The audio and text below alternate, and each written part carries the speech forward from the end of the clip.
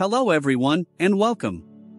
Have you ever spent hours working on a SketchUp model, only for the program to crash or your computer to unexpectedly shut down, leaving you with an unsaved file? It's a frustrating experience. Today, we're going to explore how to recover those precious unsaved SketchUp files. Don't panic, there's a good chance your work isn't lost forever. SketchUp has built-in mechanisms to help you recover from these unfortunate situations. Let's dive in and learn how to use them. First, understand SketchUp's autosave feature. By default, SketchUp automatically saves your work every few minutes. The interval can be adjusted in the Preferences. To check your autosave settings, go to Window, then Preferences.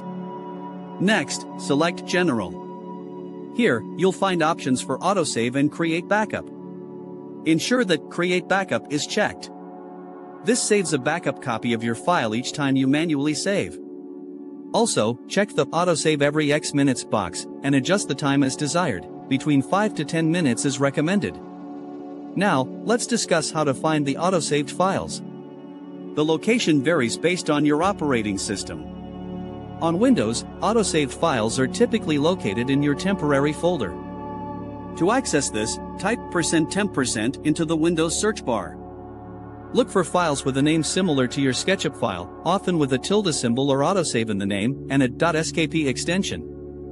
For Mac users, the autosaved files are often found in a temporary items folder. You can try searching for files with the extension .skp and the term autosave in Finder. If you find a promising autosaved file, make a copy of it before opening it. This protects the original file in case something goes wrong. Open the copied file in SketchUp. Hopefully, this file contains most, if not all, of your recent work. Another helpful tip is to look for backup files. When you manually save your SketchUp model, and the Create Backup option is enabled, SketchUp creates a backup file. This backup file usually has the same name as your SketchUp file, but with a .skb extension instead of .skp. To open a backup file, simply rename it to have a .skp extension, and then open it in SketchUp. This backup represents the last manually saved version of your model. Remember that autosave is your best friend. Make sure it is enabled and set to a reasonable interval. Getting into the habit of manually saving your work frequently is also crucial. It might seem tedious, but it can save you hours of frustration in the long run. If you've tried these steps and still can't recover your file, it's possible that the data is truly lost. However, these recovery methods work most of the time, offering a lifeline when disaster strikes. Thanks for watching. I hope this video helped you understand how to recover unsaved SketchUp files. If you found this useful, please like this video and consider subscribing for more SketchUp tips and tricks.